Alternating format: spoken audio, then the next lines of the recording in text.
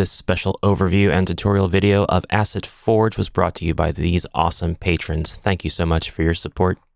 Good morning, everybody. Welcome back to the channel. I am Amalgamash, and today I want to show you Asset Forge, a 3D kit bashing tool made by Kenny. Kenny, otherwise known as the God of Assets, has created a ton of free and paid 2D and 3D assets, all available on his website, kenny.nl. This tool can be bought on his itch.io page. There are two versions of this tool, a $20 basic version and a deluxe version for $40 USD, which comes with hundreds of more blocks. Now, what this program is intended to do is allow someone who is, say, a Blender maladroit, such as myself, I can't use the tool for anything, to easily take these pre-built 3D blocks and build models out of them, and then export those lovely creations to be able to use them with a game engine of their choice. And if you are good at using Blender, you can use this tool to kit bash together things that are a bit more complex quickly, and then export to a format that you can open in Blender and tweak even further. But I bought this to be able to make models very quickly for Smile Game Builder and RPG developer Bakin, and I'm very happy to report that it works perfectly for that purpose. So to get started, I'm going to show you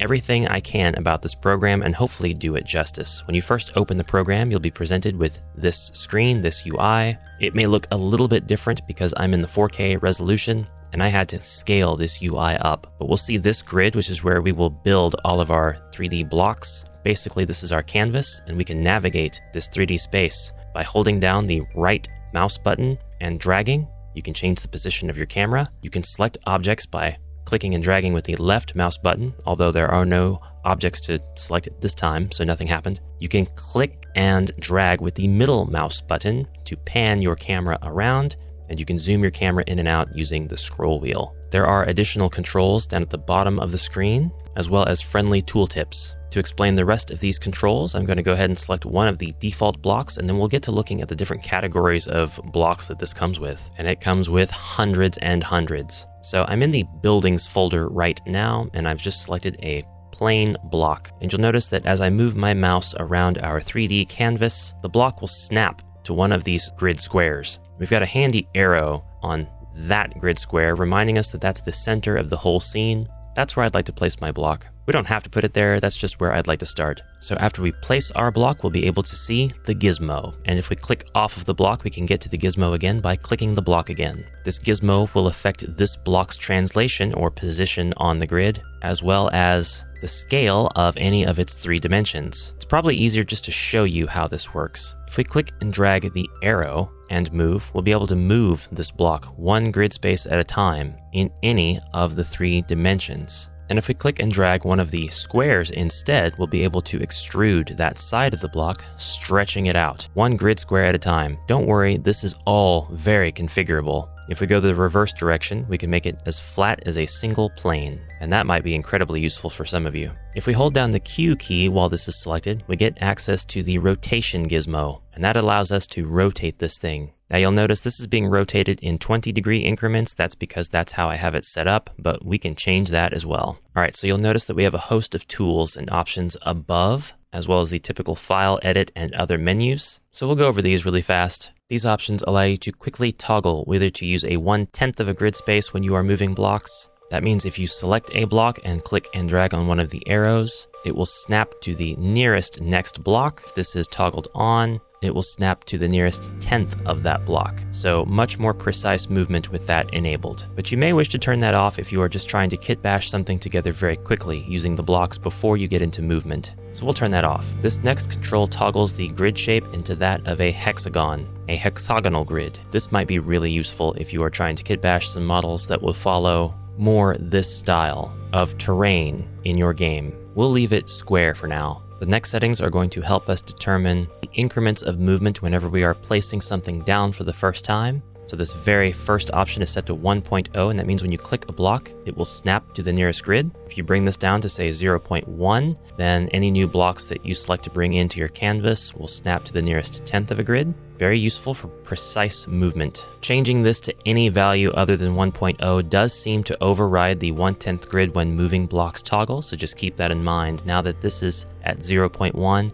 our blocks that we have already set down are also movable in those 1/10 of a grid space increments. We can also set this to something much higher than 1.0 as well. If I do 1.5 and then move a block, it'll actually move 1.5 squares. We'll keep it at 1.0 for simplicity. And now I will show you rotation increments. It is currently set to 45 degrees. For this, I have to select something that's not a cube, something that's going to look different when we rotate it. Before we place this down on the map, if we press the space key, it will rotate 45 degrees. And it'll rotate 45 degrees no matter what your rotation setting is set to. However, after you place it down, that's when your rotation setting goes into effect. So with this set to 45 degrees, we can hold Q to get access to the rotation gizmo. And when we attempt to rotate our block, it will always rotate to the nearest increment of what we have set. So 45 degrees, 90 degrees, 135, 180, and so on. If you want more control over the rotation, you can bring this all the way down to 5 degrees. Your rotation will then look something like this. All right, now it's time to see what the greeble function does, and we can hold down the G key to activate that.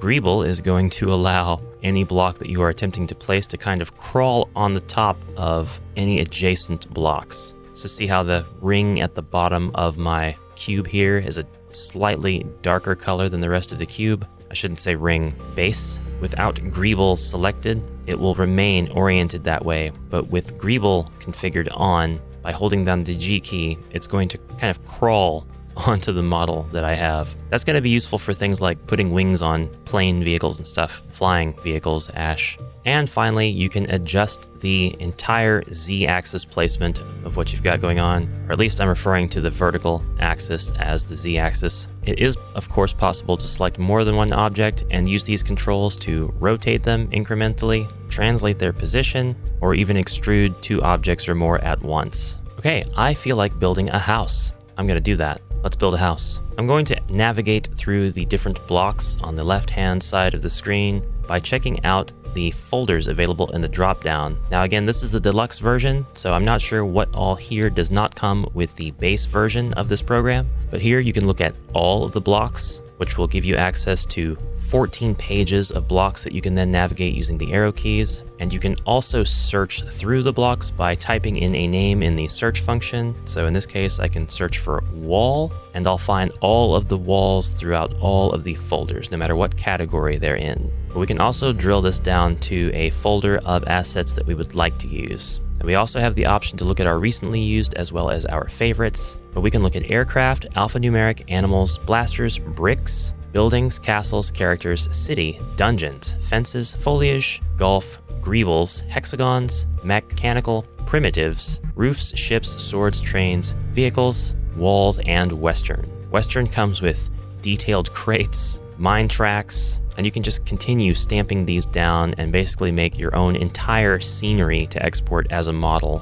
It's easy to use the Control-C and V keys to paste and just keep building out. You can also select more than one object at the same time and Control-C and V to paste. Larger selections, you can press the space key while you're planning on placing down your part of a model, and that'll rotate everything you have selected. And if you mess something up, you've got a limited history, so you can just hold Control and press Z to undo the last action or several actions. All right, back to my house, and then I can show you the last menus and features of the program. We're going to the Buildings tab yet again, and I'm just gonna, quickly as I can, kit bash this house. All right, I've got 1/2 of a house done. I'm gonna go ahead and just copy that half of a house. Select every block, Control-C, Control-V, and I'll hit space, and now just like that, I've got my other half of a house done. It's a very tall, narrow house. All right, and there you have it. This is a very quirky, funky house, but it's going to do just fine, so I can show you the rest of the features this program has to offer. Now, you don't just have access to placing blocks down, you can also paint the blocks.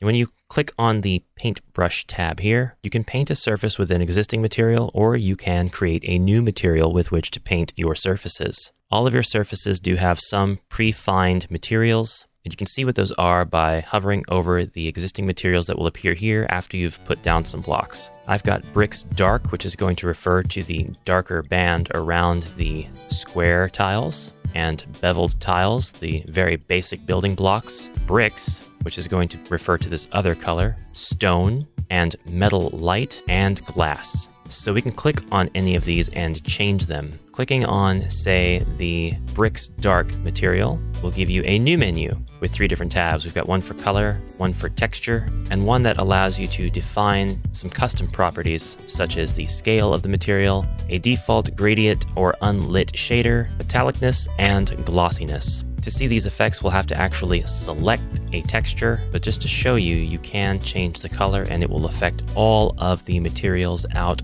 in your canvas that have that material as a property. When we select from the Textures tab, we have access to stone, wood, brick, concrete, metal, nature, and patterns. And clicking on any of these will give us a menu. For concrete, there is only one, but it actually looks pretty good. It almost looks kind of like marble. It's really, really fancy, if very quirky house we've got going on here. The metal light material refers to, in this case, the trim, the frames around the doors and the windows. But I'd like to change the roof. So that's going to be the stone material for whatever reason. That's just what it's called. We can make this look like whatever we want. I'll go to the metal tab and start clicking the options there and previewing them here in the preview. We've got some really interesting textures included. The program, just trying to see right now if any of them would look particularly good with my quirky house. I kind of like this one here, Shack. There's also steel and stripes. I think the stripes looks a little bit more refined than the other options, so I'm going to keep that one. And now I'll click on this third tab,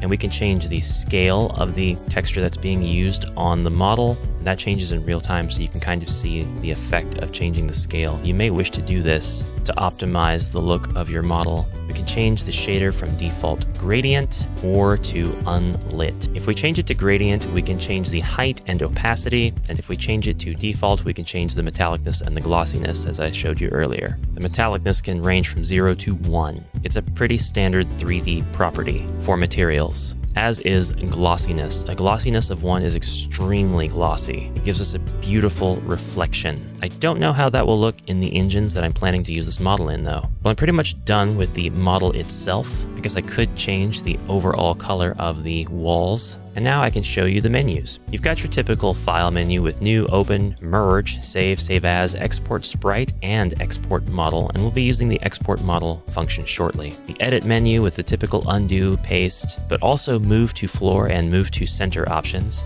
You can lock and unlock various blocks or models, and you can change your preferences here as well. Preferences include the ability to toggle the autosave backup and display hints. I'm going to leave those on. You can clear the thumbnail cache from here and reset preferences as well. The eyeball tab allows you to change the look of your workspace. You can have a light workspace, space, sky, sunset, and that will actually change the preview of what anything glossy in the canvas is reflecting as well. Gosh, that's pretty. You can turn the anti-aliasing from high to medium to low to off completely. You can toggle ambient occlusion, shadows, and VSync, and you can change the scale of the UI and the gizmo. Since I'm running at 4K, I have these scaled up to twice their size. They don't go any higher, but if I didn't, the UI would be this small. That's a lie. It would be this small. This is the 1.0 scale. 2.0 is necessary for me. The last tab allows us to change the opacity and select through the grid. The Materials tab allows you to assign a new material, remove a material, or purge unused materials. From blocks, you can load a collection, which, by the way, you can make your own new blocks. I think I said that already. For this program, and on itch.io, there are tons of collections of blocks made for this program.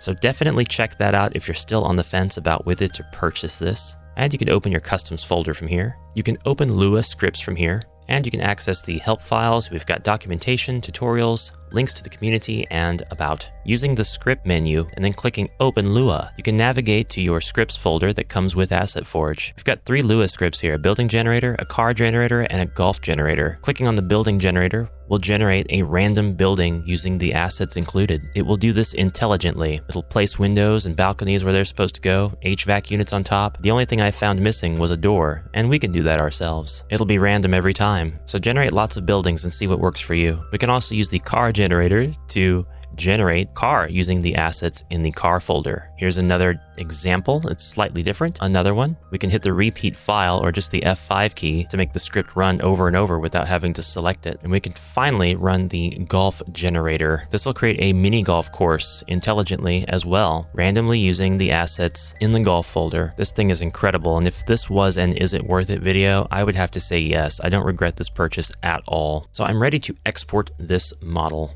and show you what kind of export options we have. So here is our export menu, and we can choose from any of the presets: Default, Blender, Godot, 3D Printing, Unity, or Unreal. Now all this does is set the rest of these options to a different preset. We can easily change any of these, so I'll just show you all of them. So for format, we have FBX, Object, DAE files, GLTF, and STL for 3D printing. You can export these selection only.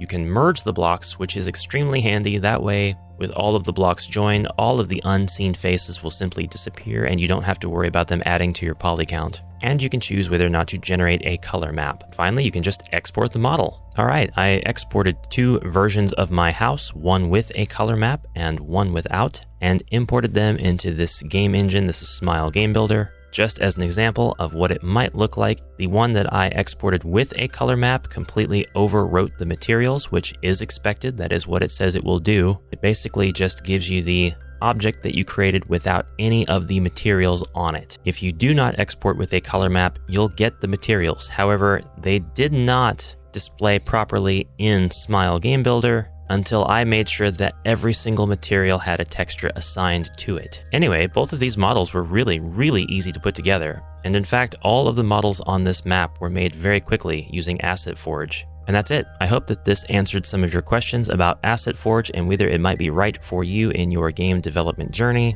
Please subscribe to the channel if you haven't already. I'm told many of my viewers are not subscribers. I'll see you in the next video. Until next time, have a fantastic rest of your day, and bye for now.